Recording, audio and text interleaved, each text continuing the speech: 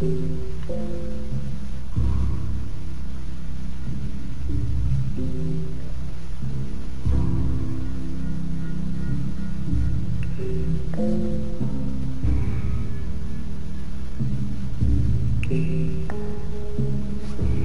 and welcome to Gnostic Warrior Radio, broadcasting from GnosticWarrior.com in San Diego, California, to around the world.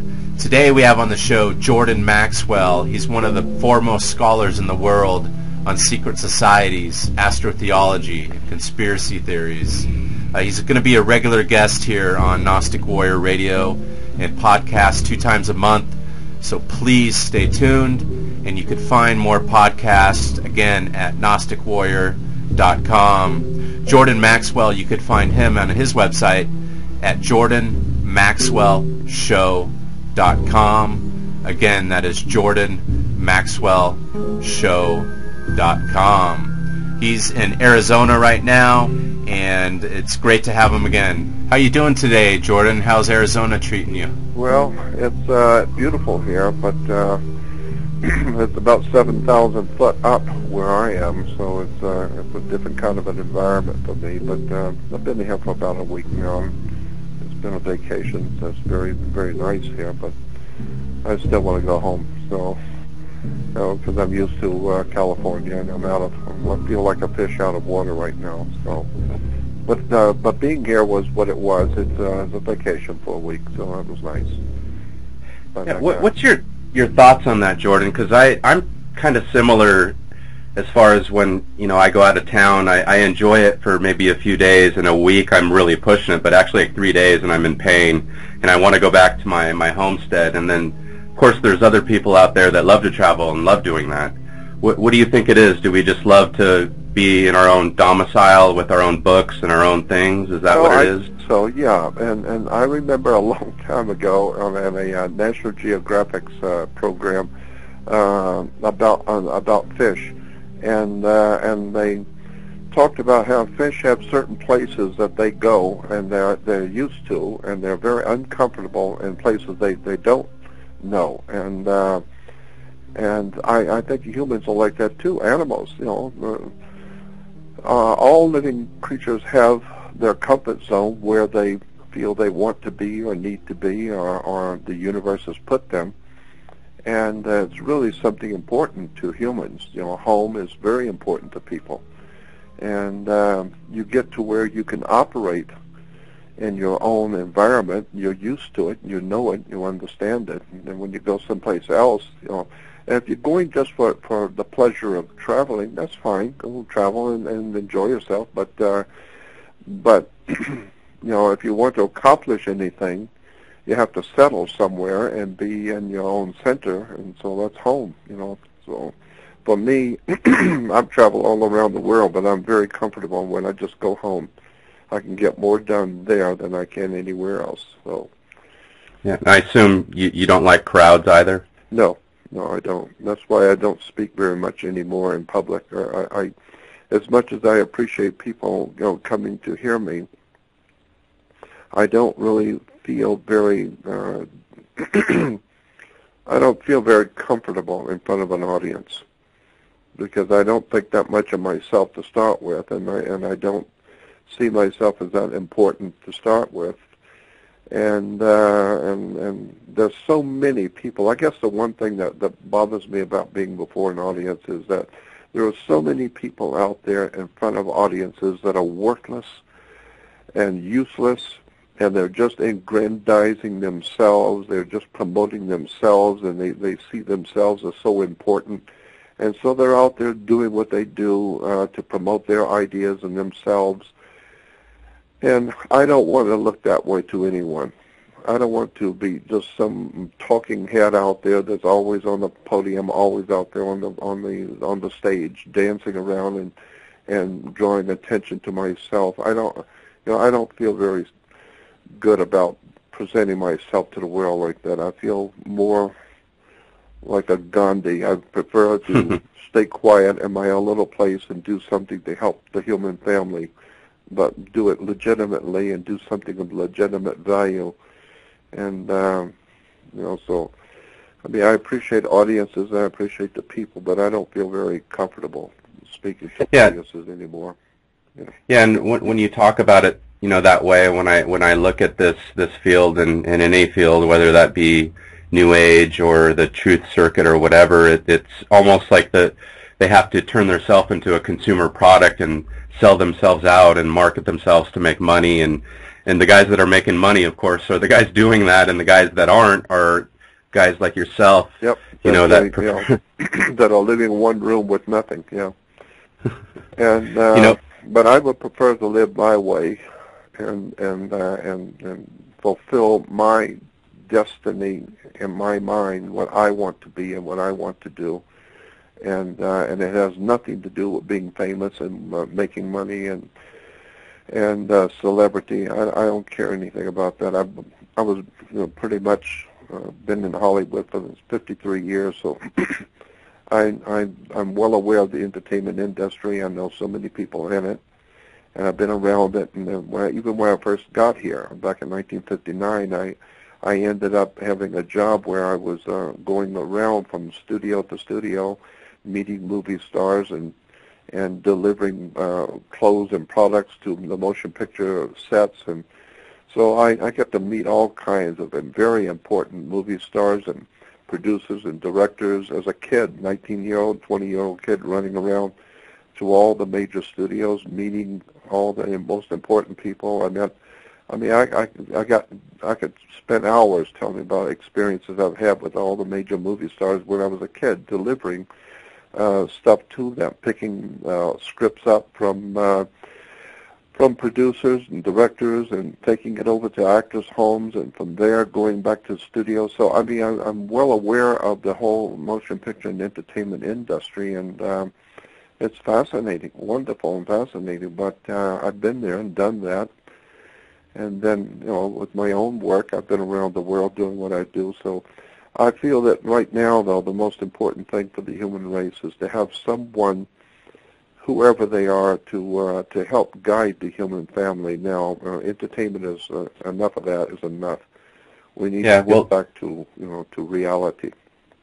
I agree, Jordan. And if you look at your work over the last 50 years, and especially what I've seen myself in the last 20 years, on the internet, and you could witness that of what you've done, and the short 1 hour sessions we've been doing twice a month right now on Gnostic Warrior.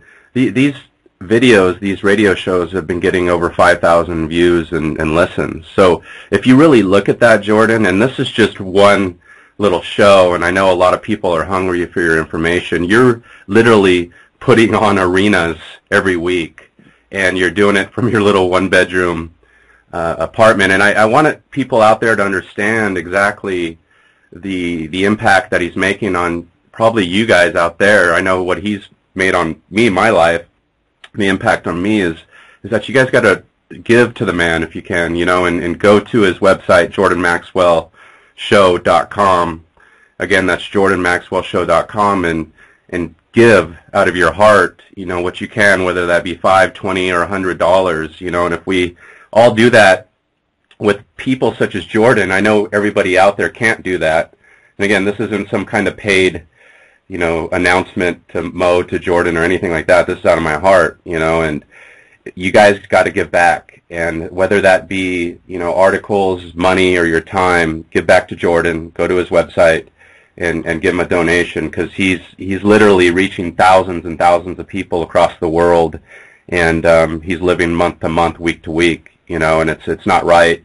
And I know it seems like you're paving the way to a future maybe where it's not going to be like that. And a lot of our shows we've talked about religion and the state of our world right now and where we're heading, and it looks pretty scary with what's going on. There's always been a secret hidden hand moving behind the scenes, and I know we only could say so much, on the air, as far as secret societies go. But, we live in America here, and this is pretty much a Freemasonic-built country. Our first president, George Washington, was a Freemason. Mm-hmm. And then you hear of the Illuminati, and then you have the Jesuits, and then you have the Zionists, and you have all these different factions. And in reality, it seems like it's just one faction, and they're all just kind of playing one another. What's your thoughts on? Are we still a Masonic country? Are we? Do the Catholics run it through the Jesuits? What's your thoughts, Jordan? Well, I believe that that the founding of this country was supposed to be a continuation or reviving of Atlantis.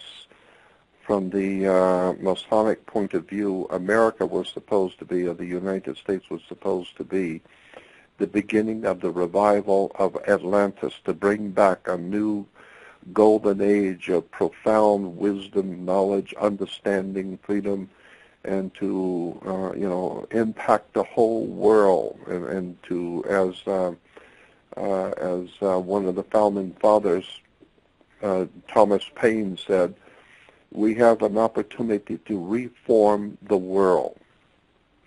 And so I think that's what was happening when they founded this country. They were thinking in terms of totally reforming civilization on the earth, period, with a whole new concept of freedom and individuality, where the individual was important, and the uncommon man, the scientist, the philosopher, the inventor, the uncommon man was to be promoted, and it would become an uncommon civilization.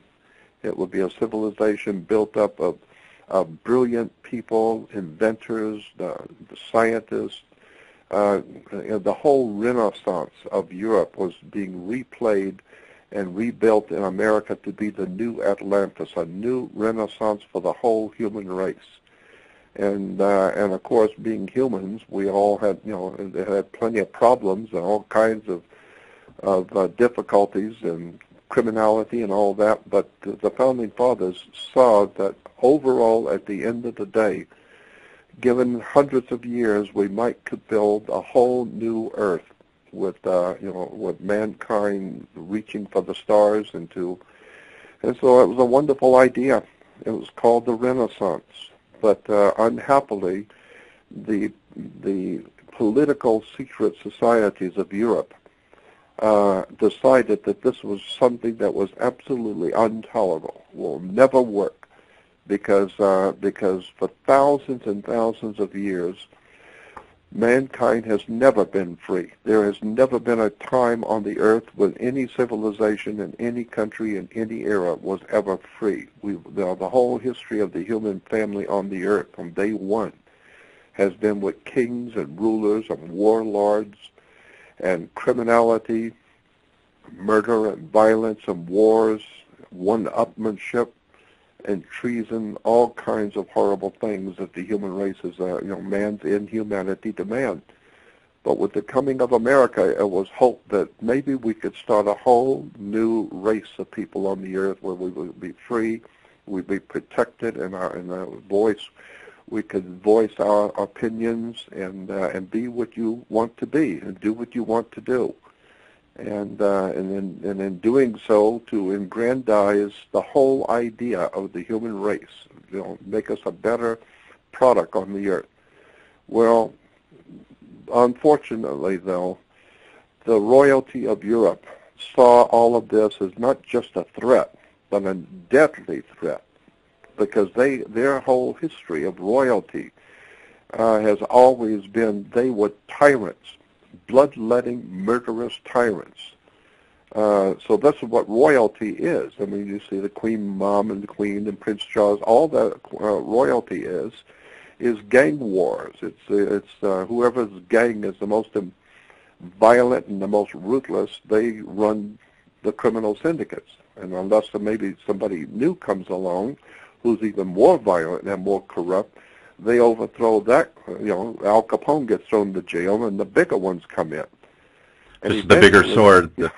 So that's why, unfortunately for the human race, the dark side always seems to come in and take whatever good that people may have had, certain people may have had, and come in and buy it up and rip it off and completely redirect the energies of the people, so that today all of those great ideas are all pretty much gone.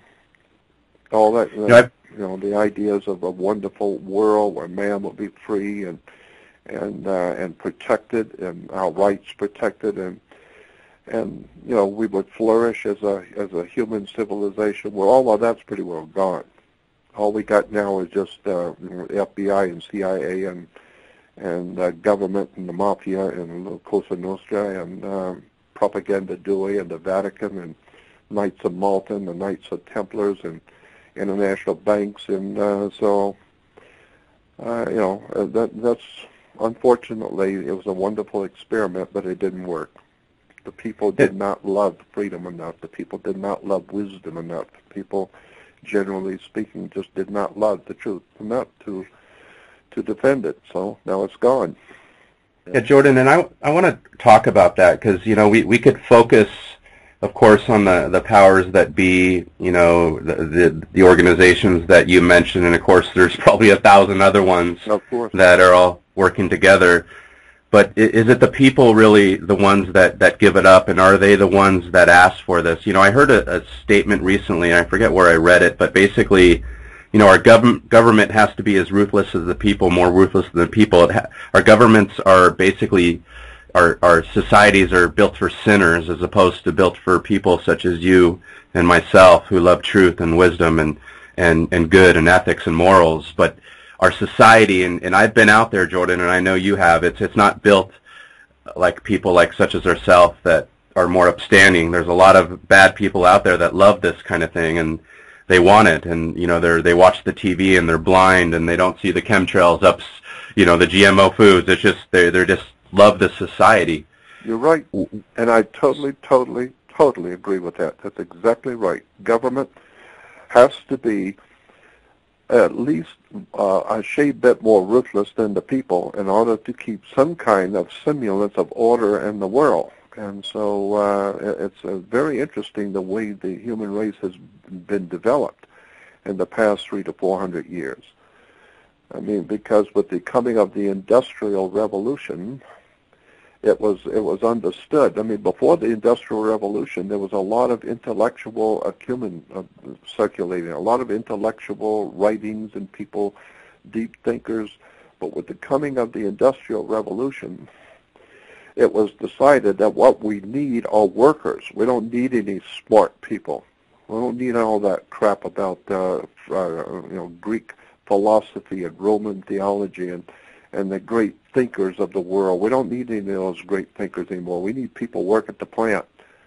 And so and so it was decided during the Industrial Revolution in Europe, don't bother to teach the children anything in school. Just show them how to do their job, teach them how to be to get in line and get a job and work and build the bridges and build the high rises and build the industrial military complex.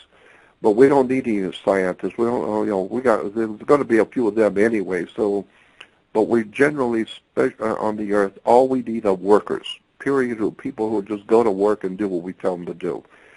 And so the idea of the uncommon man that was being promoted during the Renaissance, where the Michelangelos and all the great artists and great theoreticians and all the great minds, the scientists coming out of the Renaissance, which gave birth to the idea of the United States of America and the Constitution and the Bill of Rights, that was over. It was pretty well over with the coming of the Industrial Revolution. We don't care about all that freedom and liberty and justice and honor and seeking wisdom and knowledge. Well, all you need to do is just go out and get a job and go work at the plant.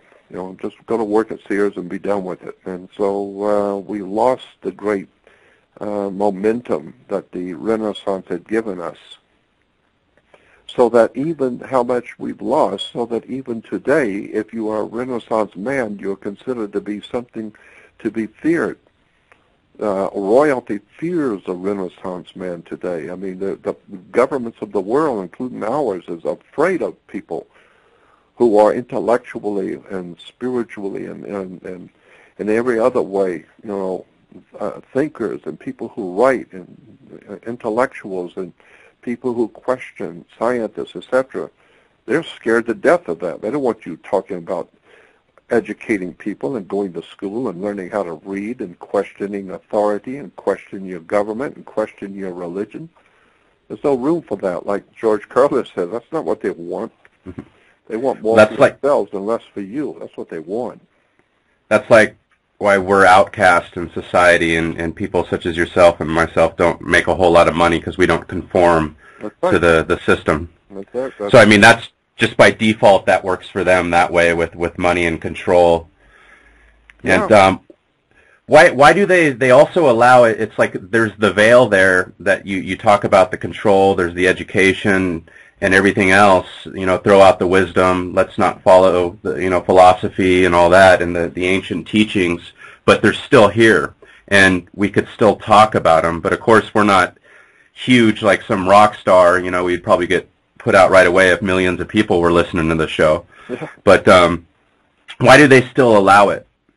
Well, I don't think they can do anything about it. I think because the divine principle that created the human race, from wherever it is that we have come from, there was a divine principle mandated in the creation of man that made mankind in their very nature wanting to seek for knowledge and wisdom and understanding and the love of science and philosophy, etc., was part of the nature of the human creature to want to educate itself and enjoy and blossom out into life and be who they are. And so it's been very difficult for all the warlords and the rapists and the murderers and the killers that we call government to keep control over the masses. Because can you imagine what this earth would be like if it was the other way around, that the good and the intelligent and the wise and the perceptive and the inventors and the great theoreticians would be able to operate freely without having to worry about going to prison and being thrown in a concentration camp?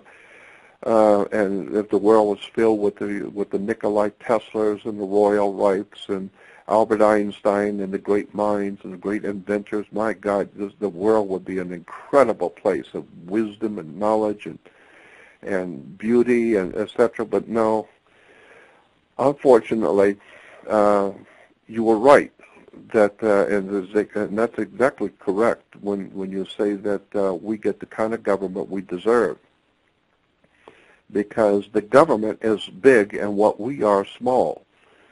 Like Dick Gregory said, you cheat on your income taxes, but they cheat on governments.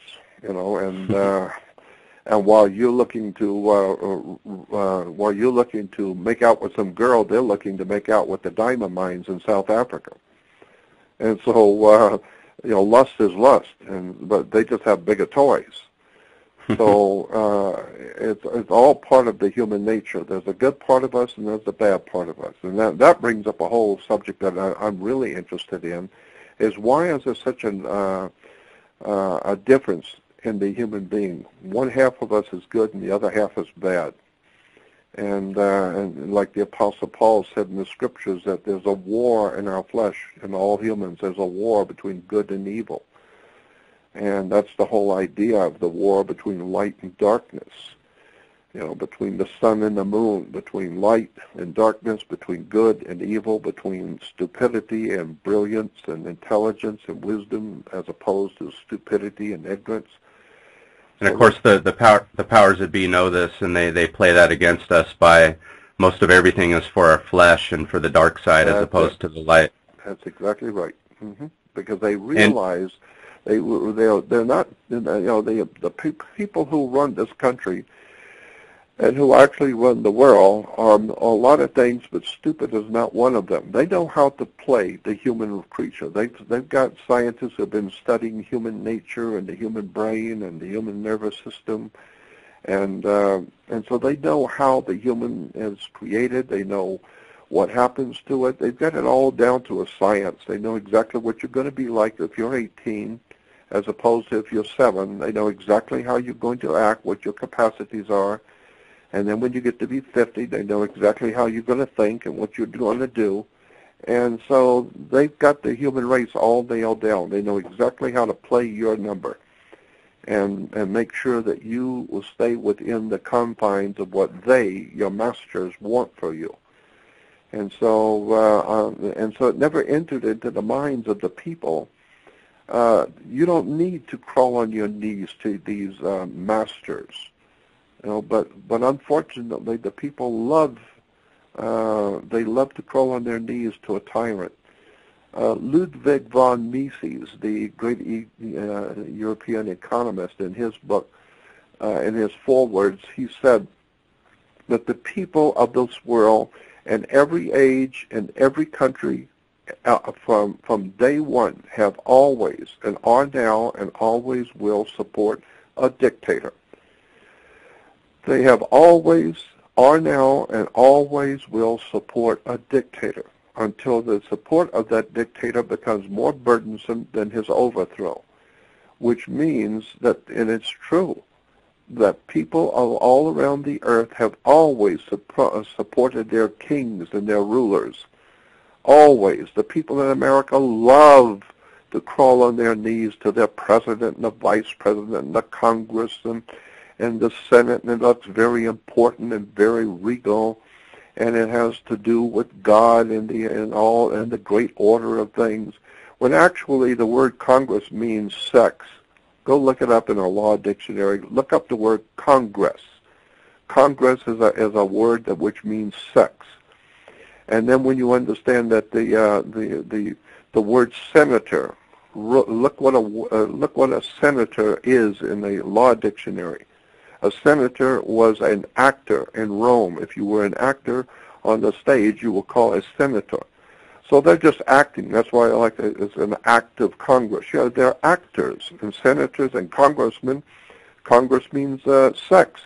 And so once you understand how our world is set up, it's set up on a very dark, occult, hidden, mystical system of words and terms, concepts and ideas which have come out of the dark world of Babylon, Sumeria, Phoenicia, Canaan, out of the old Egyptian systems, all the dirty, filthy, sexual connotations to our laws, to our words. And Christians go to church on Sunday and see the doors of all churches are pointed arches. The windows in churches are pointed arches, never realizing for a moment that the pointed arches of the doors of churches and windows of churches are the female vagina. That's what it is, the pointed arch. And inside they have men inside the woman. The man's inside the woman, so the man is wearing a robe, a priest's robe.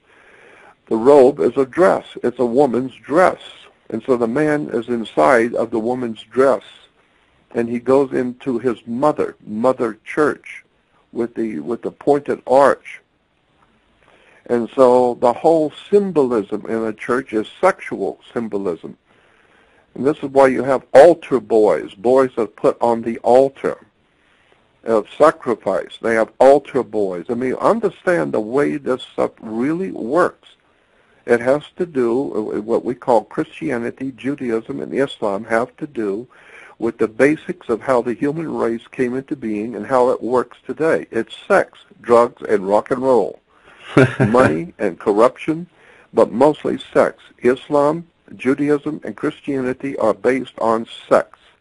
Well, and if you look at it, Jordan, the ancients knew a long time ago that to conquer the world, they would use the vagina and alcohol and drugs. It was pretty easy. And I think they discovered that, because you'll see Bacchus as the god of wine, and then you have Isis, you have the fertility cults, and I know there was prostitution pretty much in those temples. Yeah, temple prostitutes.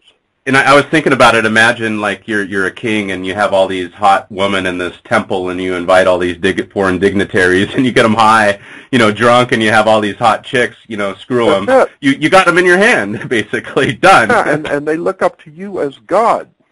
They look up to you like you're God. Anything for you because you're God. Rinse and repeat that same thing, and you got this world today. That's exactly right. and the people love it.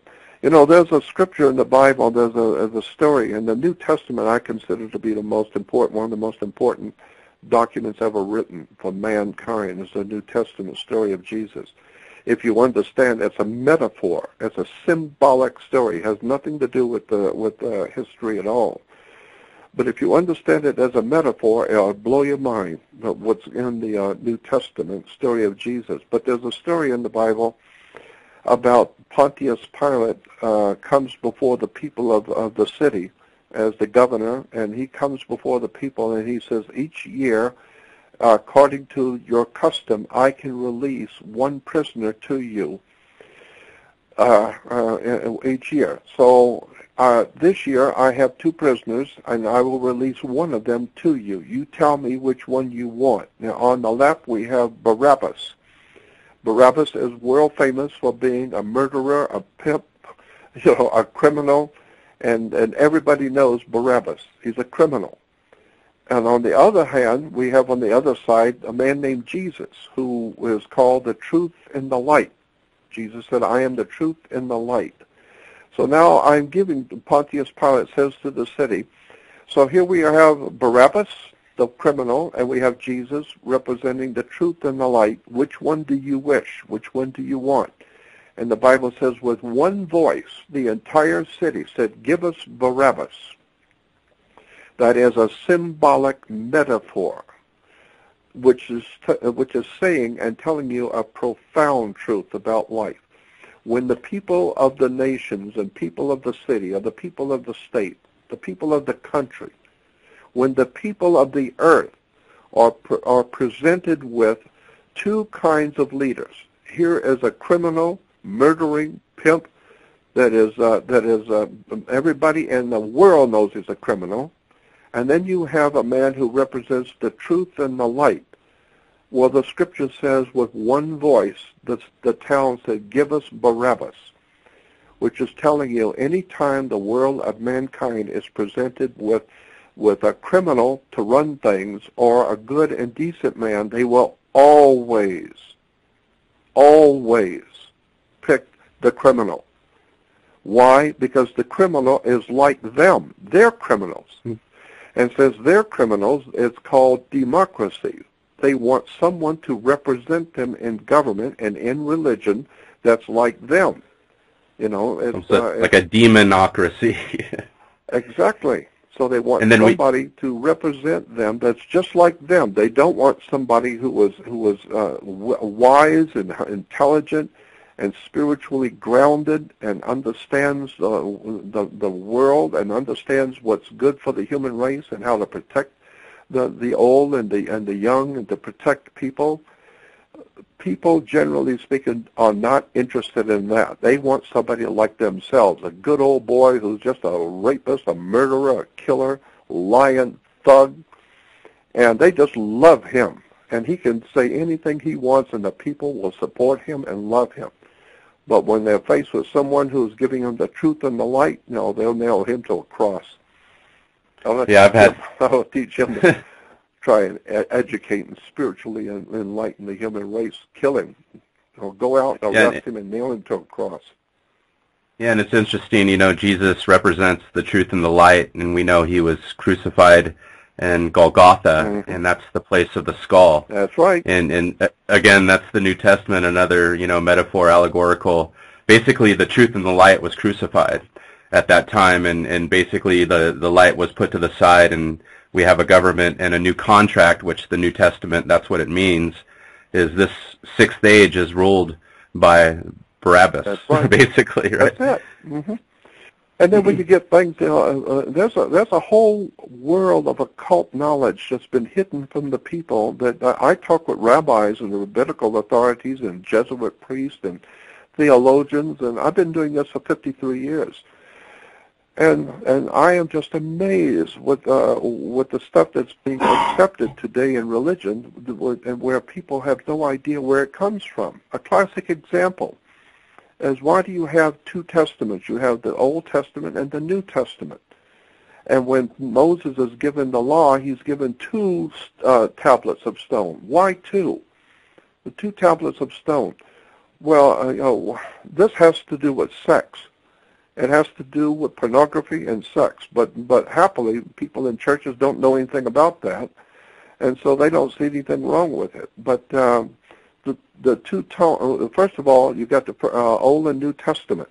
The word testament comes from testicle. That's where it comes from, because in the ancient Egyptian system of things that the Jews have copied so much from the ancient Egyptians, in ancient Israel or in the Israeli, even today, in the Jewish system, it's understood that if one Jew brings another Jew to court, in a Jewish court, if you are testifying against another Jew, you must hold your testicles in your hand when you testify, because that's where it comes from, testicle, testify.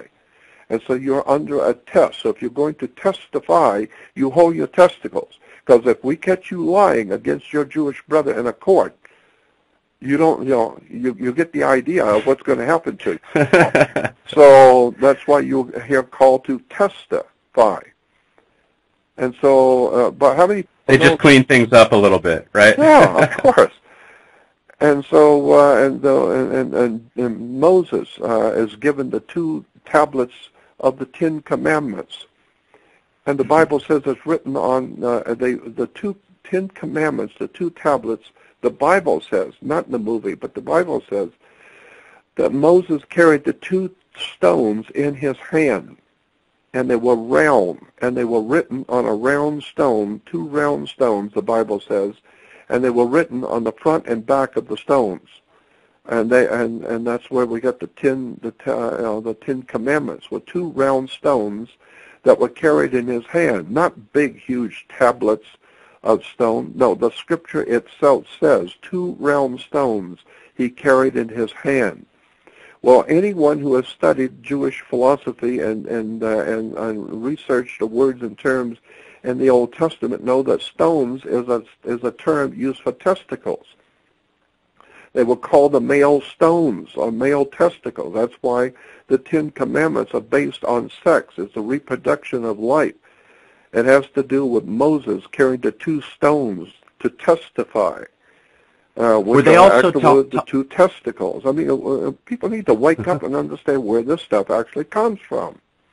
Jordan, I want to ask, when they tell these stories, is there also a real-life story that kind of coincides with it? Was there possibly a real Moses and there's a real, No, I don't Cushite think so. wife? No. Okay. No, I'm totally convinced beyond a shadow of a doubt for myself. I don't care about anybody else, but I've been looking at it for 53 years every day.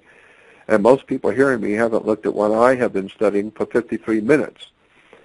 But I've been looking at it for 53 years, and I've talked to rabbis upon rabbis. I used to go to the Simon Wiesenthal Center for Holocaust studies and sit there for days and hours, going through all the records and talking with the rabbis. And it was an amazing life of sitting and talking with brilliant people, Jewish rabbis, about the words, the terms, the symbols, and where all this stuff comes from. And then you read in the Bible and in Genesis where Jacob, fell asleep on a stone, and he laid his head on a stone and he fell asleep, and then he had Judah. I can't remember if it was Judah. I think it was Judah. But anyway, the great prophet slept on the stone, and he had a dream in which he saw a ladder going into heaven. So the next morning when he got up, he said, this stone which I have slept on represents our God. Our God is in this stone. And so then when you go back and look at the research on what you call the Jewish Totems, the old Hebrew reference works, it's called the Hebrew Totems.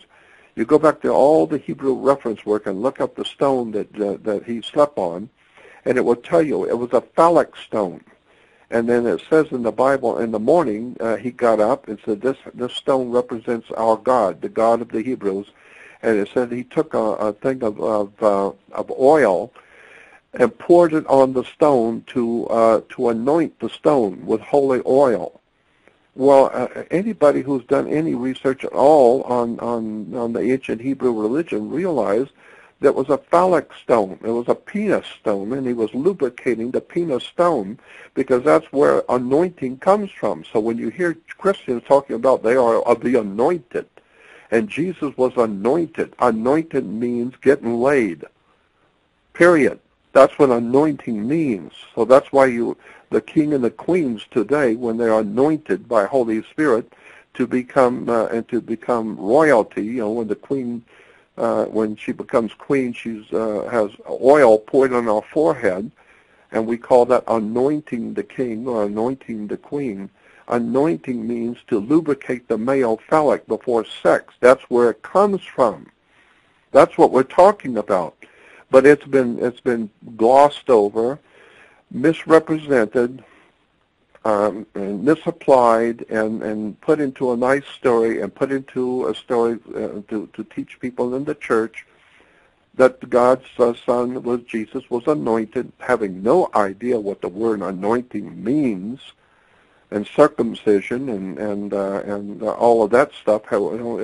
If God created a male and created him perfect, well, then why would you do corrective surgery on the penis at a baby? I mean, you need to look at this stuff. Penis worship and cutting the forehead, cutting the foreskin off of a penis, what does that have to do with anything holy? It has to do with sex, period. That's what is religion, is sex, drugs, and rock and roll, and it's all based on astrology. And these phallic symbols, of course, the obelisk as well. Why do we find those in Rome? Yeah. You have the Ramses the second, obelisk of his there, and then we have the Cleopatra's Needle in New York. That's right. Are these all the same people, basically, from Egypt, or took it over, or hybrid kind of thing? Yeah. The Egyptian obelisk, which the Washington Monument is an Egyptian obelisk. That's interesting, too, because there was supposedly 7 major obelisks in Egypt, and there was prophesied there would be an 8th. And the world power, there would be an eighth obelisk. And so the 8th one is the Washington Monument. That's a whole different story about Masonic symbolism. But an obelisk represented a male erection. And so that's why you have the male obelisk, or the Washington Monument, looking directly straight down the road from the Oval Office, the female ovaries. The female ovaries is where the male penis connects to, so that's why you have the Washington Monument and the Oval Office. The Oval Office is the oval of a female, ovaries. And so again, our whole world system is based on religion, government, and laws are all based on sex, drugs, and entertainment, religion, and all of the degenerate stuff of the ancient world, the ancient pagan world. And we've never been able to extricate ourselves from that. We're still wallowing in sex and drugs and drive-by shootings and gang wars and all the filth and degeneracy of Rome. It's just an extraordinary story of the betrayal of the human race. But unfortunately, as I've said in the past, people seem to love the dirty world. They're not interested in knowing the wisdom of the ancients and all the hidden wisdom that could guide the human race. And so what do you think about the government? Are there people out there? Is there a wise council possibly, or do you think that they're all psychopathic, or is there some type of wise council possibly leading this, where they allow this to happen? And of course they might have, there's 2 directions we're heading, which is total darkness and hell for the rest of our lives, or maybe it's a mixed society where you still have this, the murder, the rape, the sinner society, and then you have another society that's slowly being built. Do you see that being possible, or is it just one or the other? Well, you're asking me for a subjective opinion, and my opinion is that no, I think it's one ball of wax. I don't think there's two. I think there's only one ball of wax. It's called the human race, period. And so the whole entire human family on the earth, we're just the biggest of the biggest, but the whole earth is like us. We're all human. And so the entire human race is under a dark cloud. It's under a dark demonic depravity of power, money, criminality, mafia, drugs, and it's just out of control. It's totally out of control. And therefore, it's my opinion that unless and until there's an outside intervention in mankind's affairs, I see no hope for the human race, because generally speaking, the people who rise in power are the ones who love power.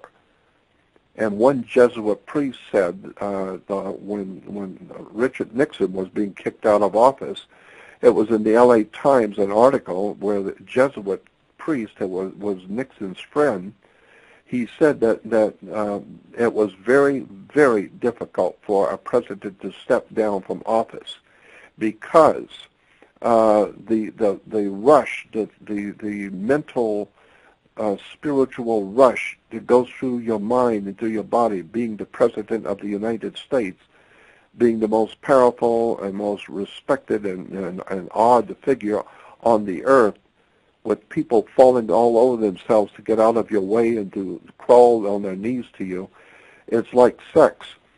It is like a sexual experience, and so you don't want to break off a sexual experience in the middle of it, and so that's what it's like being a president. That's what it's like being a king. Prince Charles thinks of himself as God, and his mother thinks he's God. And for him to even perceive that he might not be God and have people crawl on their knees and cut their wrist and beg for forgiveness from him is inconceivable, because he's like God. It's like a sexual experience. When actually you look at these people and they're nothing but criminals. They're all criminals, and the royal family in England are all Germans. They're German criminals. They're not English. They're Germans. And they're criminals. But then again, all royalty on the earth are criminals. I mean, that's what royalty is. It's people who see themselves as better than the masses and the unwashed masses, and so they ride around in chariots while you trying to find a job. So I mean, I'm just very unhappy with the way the human family has finally been taken over, and most people are not interested in wisdom and knowledge and understanding. They say, "Give us Barabbas. Give us this the fight scene. We love going to Las Vegas and watch the fights. We want to see cage fighting. We want to see some blood. We want to see auto accidents and car races and fist fights and getting fucked. I mean, that's what we want. We want Hollywood. We want some action. That's why even on the news they call it action news. Channel 7 action news. We want to see some people getting murdered and like George Carlin says, I just can't wait for the news. I want to see who gets killed again and who's doing who. So I'm just very disheartened by the fact that the only light at the end of the tunnel is a train coming. Because unless and until people want spirituality, unless and until people want to know the truth and see where the world of mankind is going and want to do something to change it, and to put down the television and all the silly games and parlor games, all the silly stuff and theme parks, and put down all of that and come back to the spiritual destiny that we were supposed to have when we were created. And so that's why people like you and I, we just do the best we can in trying to help our fellow man. For those people who want to know. I realize that most people hearing me have no idea what I'm talking about. But if you do want to know, and if you want to understand what the words mean, where the symbols come from, and all the hidden stuff in religion and government, that's what I've been trying to do for all these years. Just explain to the people what you see is not what it is. You're buying into something that you have not been told the whole truth. And, I agree, Jordan. We have just a few minutes left, and I want to close on advice for the people out there, because we know what's going on. We could do our research and keep getting educated, and of course a lot of the stuff that we look into, whether it be ancient religion, the meaning of words, or stuff like that, it pertains to what's going on now, but there's a lot of things going on out there that are stressful, and there seems to be an attack every which way on the human race, and I know you know that, and we've talked about that, Jordan. It seems like the best thing to do is, of course, get educated, but don't get bogged down by it and kind of flow with the system, because there's no way to really fight it, and we know what happens to the people that fight it. That's right. Exactly. If you fight the system, you will be put in prison, and you will ultimately pay a horrible price for going against Tiberius Caesar, who was declared himself God on the earth. And God will destroy you. And so if you want to be like Jesus, well, they'll nail you to a cross. If you want to be like one of the prophets of Israel, fine, and you will be beheaded like one. So if you want to fight the system, then you're just wasting your time, because they'll put you in prison and you will die in prison. So the smart thing to do, I think, is to quietly go into your home quietly and talk to the Spirit. There is a divine presence of men called God in existence that hears you, and talk to the Spirit and ask the Spirit to protect you and guide you and show you what you're to do, and make sure that ask the Spirit to guide me and show me what I'm supposed to do and what I'm supposed to learn, and I will do it. And then ask the Spirit, show me a sign that you've heard me, and watch what happens. So when you talk audibly to the spirit world and ask it for guidance and protection, and then ask it, show me that you're hearing me, don't be surprised if something happens, because after all, you did ask. And so I'm totally convinced that there is a God, there is a divine presence who watches over mankind. But unfortunately, like the history of the world, I mean, there's only a few good people left that are trying to help the human family, and they are not, they're not celebrated or promoted. Only the criminals are promoted, and they got the money, not the people who are trying to help. But that's always been the problem. Poverty is the disease of a scholar. If you study your whole life, then you're not going to have the money, because you could either be wealthy and working every day, or you could be studying every day and have nothing. So poverty has always been the disease of a scholar. I just do what I do because it's who I am. That's what that's what I do. I don't know if it's going to have any effect on anyone. I don't even care. I'm not a celebrity. I just do what I do because I love wisdom and knowledge, and I want to try and help people to wake up. And you've done that, Jordan, and I appreciate your time again.